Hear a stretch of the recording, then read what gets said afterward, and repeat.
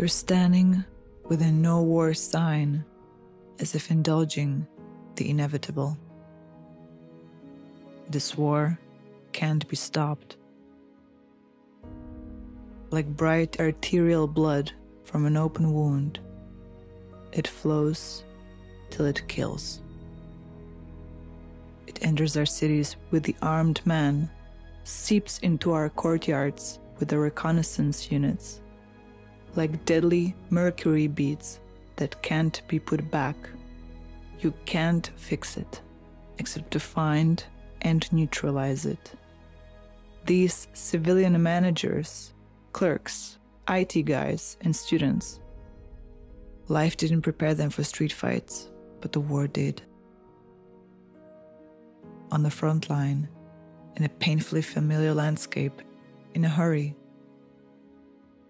At first, they only recruit experienced combat fighters to the defense units. After that, gamers who play Dune and Fallout. Or maybe if you've had a short course in Molotov cocktails from a bartender you know at the local club, while the kids are asleep, the kids are crying, the kids are being born into a world temporarily unfit for life.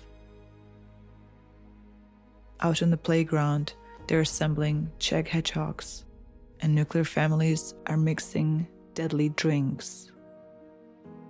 Whole families finally enjoying conversation and a collective project.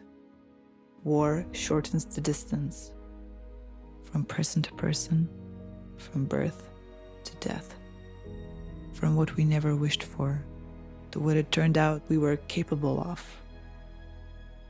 Mom, pick up the phone. A woman's been pleading for 2 hours in the apartment building basement. Stubborn and dense, she won't stop believing in a miracle. But her mother is out of cell phone range. In the suburbs, where the prefab collapsed like cheap Legos from the massive strikes, where just yesterday broadcast towers stopped connecting people, where the world got blown up into pre- and post-war.